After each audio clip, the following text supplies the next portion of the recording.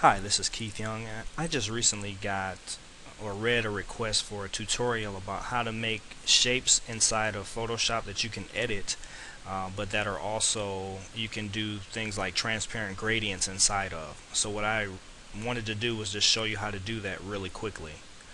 What I'm going to do is go down to the shape tool inside of Photoshop, and we'll change it to something interesting just so we can see the effect. And all I'm going to do is, in the tool options bar here, I'm going to make sure this is set to shape layers, and I'm going to click and drag out a shape.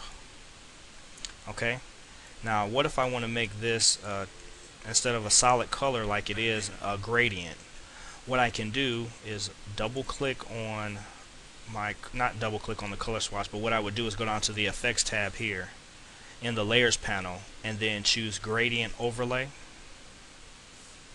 And now you can see that I have a gradient on top of my shape layer here.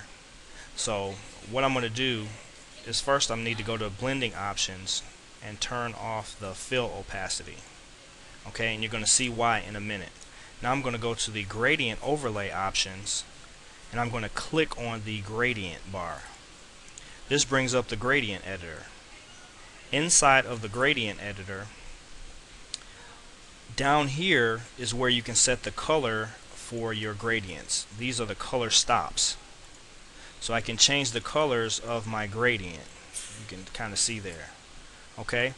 At the top, however, are the buttons where you change the transparency.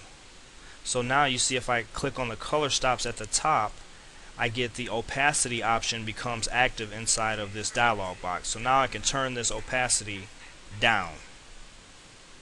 Okay, and now you see that the black, and it's kind of fading. It has a little red tinge, but it's fading out to transparent.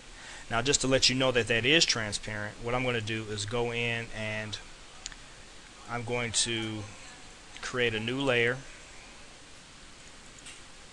on top of the background, and then I'm going to fill that with a new color. So let's just go ahead and fill that in with something like green. Okay, so now you can see that you can see clear through that shape layer. It's actually an editable transparency. And also, here's the great thing about it: if you want to edit that shape, you can do so, and the gradient remains editable. The shape remains editable. It's not rasterized at all. Okay, so I had someone in a forum wondering how to do this kind of effect, and this is how you create editable shape layers, or editable gradient shape layers that have transparency inside of them. That was the specific question. So hopefully this has helped out some people who are trying to create some transparency inside of shape layers, and let me know if you have any more questions. Thanks.